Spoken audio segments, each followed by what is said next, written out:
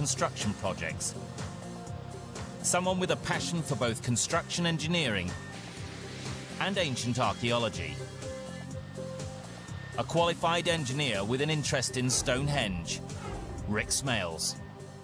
I got interested in archaeology and ancient construction primarily based on my background in construction and my love of history. And I was always curious, like most folks are, well, how did they do that? Modern American construction projects may be 4,000 years and an ocean away from Stonehenge. And the tools they use just couldn't be more different. But the basic principles bridge the centuries between them. Well, the first thing that we would look at is the actual site itself. Now, in a normal construction project, when the project is finished, we have as-built drawings that identify everything that was put into the project. In the case of Stonehenge, we obviously don't have the drawings, but we have the actual structure itself. Using Stonehenge's structure as a project blueprint, Smales works backwards to the basic steps required for such a construction task.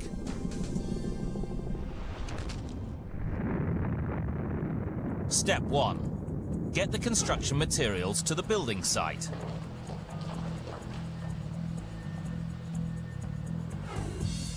Step 2. Work out how to use those materials to create the structure. Step 3. Calculate how much labour all this involves. Using Smales' 3 steps, it may be possible to work out how Stonehenge was built.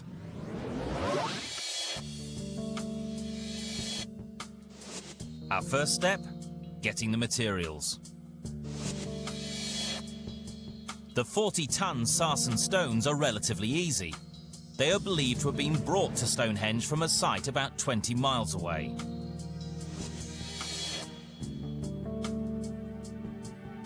How did ancient Britons move such massive weights? A decade ago, a team of engineers tried to solve this problem. With the help of volunteers, a wooden sled, and a lot of grease, they moved a 40-ton rock a few hundred feet, a small distance compared to the 20 miles that the ancient Britons faced. Even trickier would have been getting those blue stones 240 miles from the place where they were quarried in the mountains of South Wales to Salisbury Plain.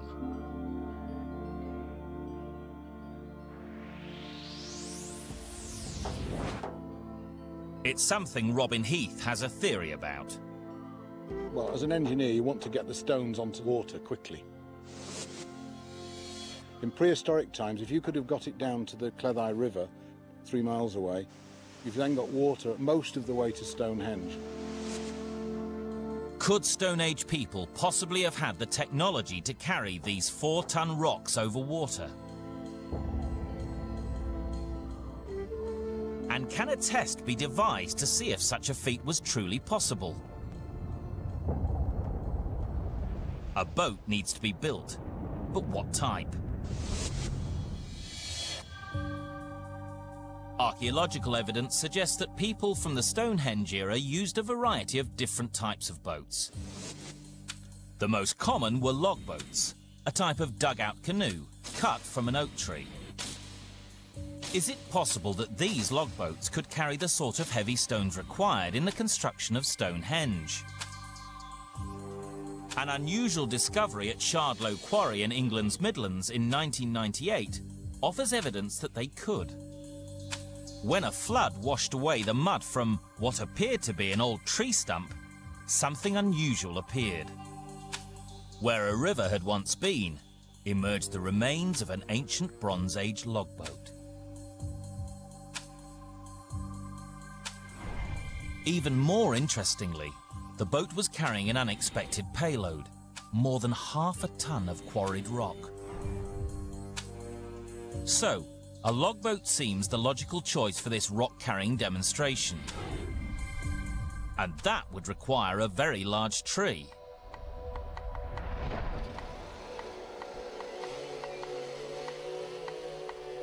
Fortunately, some foresters are culling some older oak trees from a hardwood forest, perfect to make the logboat.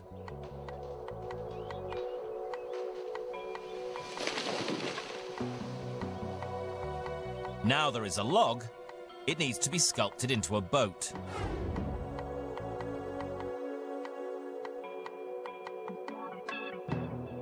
Ancient woodwork expert Damien Goodburn takes up this challenge.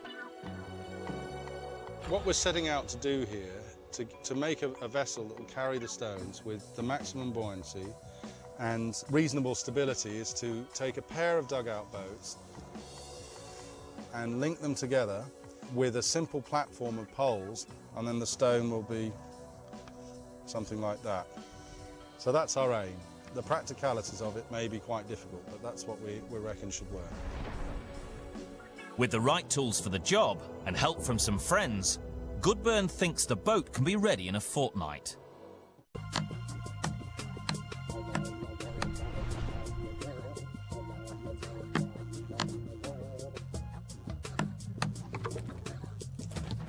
Wind your fingers.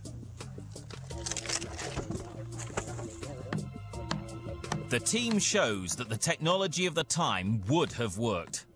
But completing the whole boat by hand is, while authentic, also time-consuming. To speed up the process, chainsaws are called in.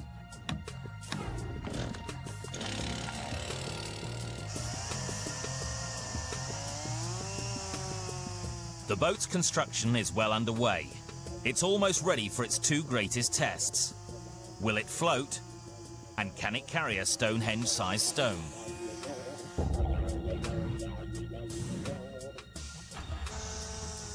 Assuming the boat floats, it now needs a very large rock. Because the Preseli Mountain is a protected national park, a boulder the same size and weight as the bluestones is blasted out from this granite quarry.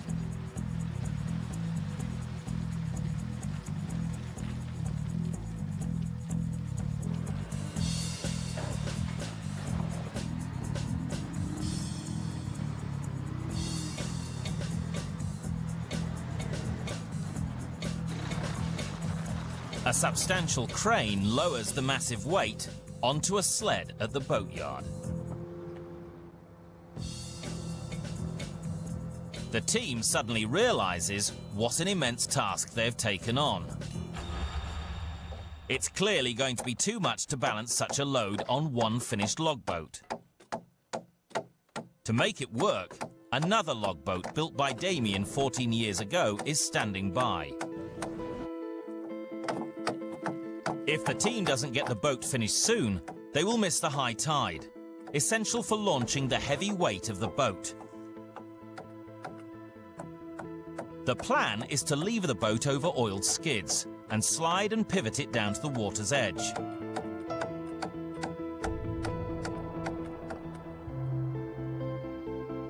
It's a nice idea in theory, but in practice it seems Goodburn may have underestimated the weight, not just of the stone, but of the boat. 1, 2, 3.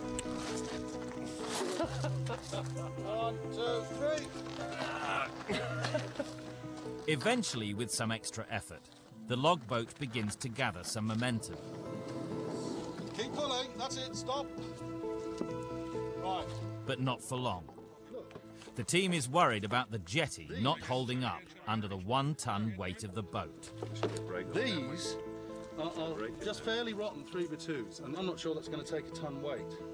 Never had this trouble in the Bronze Age. Wasn't any sore funky. 1, 2, 3. Are you pulling? No, we were pushing on these ropes. That's why they. That's why these